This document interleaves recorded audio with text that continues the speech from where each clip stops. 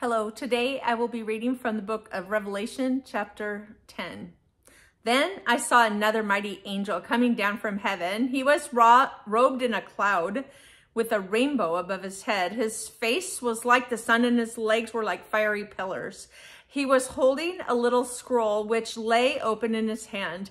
He planted his right foot on the sea and his left foot on the land, and he gave a loud shout like the roar of a lion. When he shouted, the voices of the seven thunders spoke. And when the seven thunders spoke, I was about to write, but I heard a voice from heaven say, "Seal up what the seven thunders have said and do not write it down."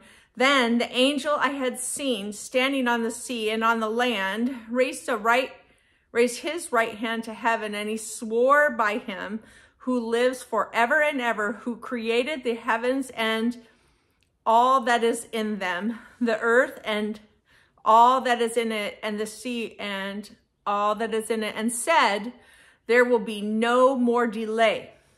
But in the days when the seventh angel is about to sound his trumpet, the mystery of God will be accomplished, just as he announced to his servants and prophets." Then the voice that I heard from heaven spoke to me once more, "Go take the scroll that lies open in the hand of the angel who is standing on the sea and on the land." So I went to the angel and asked him to give me the little scroll. He said to me, "Take it and eat it. It will turn your stomach sour, but in your mouth it will be as sweet as honey." I took the little scroll from the angel's hand and ate it. It tasted as sweet as honey in my mouth, but when I had eaten it, my stomach turned sour.